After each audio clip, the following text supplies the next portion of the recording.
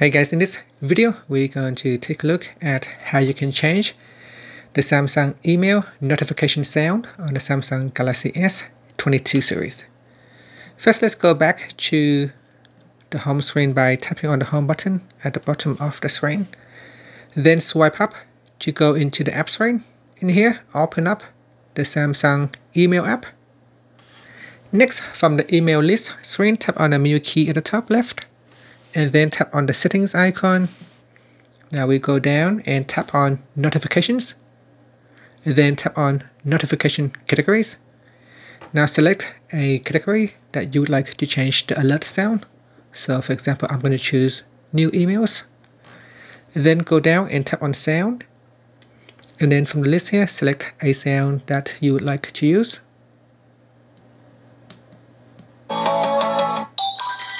And then tap on the back key to go back. Now when you receive a new email, you will hear that new sound alert.